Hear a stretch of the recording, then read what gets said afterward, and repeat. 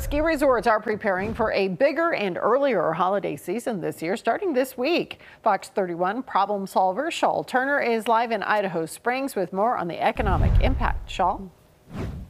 Well, we've been traveling all along the I-70 corridor today, and those resorts are packed a little bit early. Remember, this is still the mud season technically, but tonight we've got great snow out here, and that means economic gains for these resorts since AAA extended the travel season from 5 days now to 7.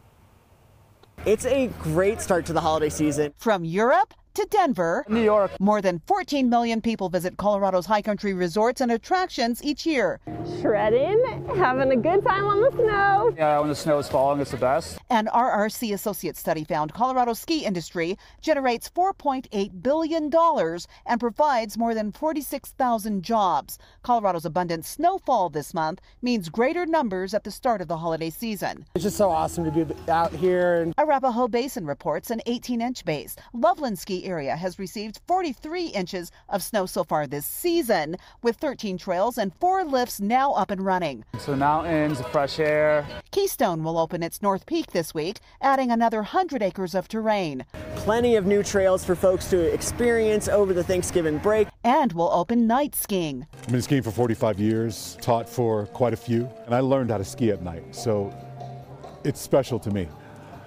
The lights, the music, it's a different feel. All resorts along the I-70 corridor are lighting the way for holiday travelers. We will have snow tubing up on top of our mountain. We'll also have ice skating on our Durkham Square ice rink in our village, providing an economic boost that will last well into 2025. I'm just thankful to be out here and live in a place that everyone appreciates. Skiing is a legacy activity, a lot like golf.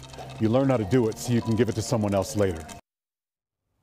You know, a lot of these resorts are offering Thanksgiving meal deals, all sorts of stuff up here, but you want to be careful before you come up here. CDOT says make sure you check your car, make sure your tires are winter ready, and you carry an emergency roadside kit as well.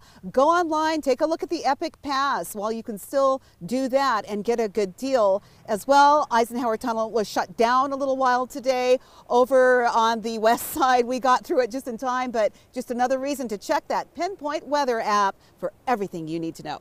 Shaul Turner reporting live tonight in Idaho Springs.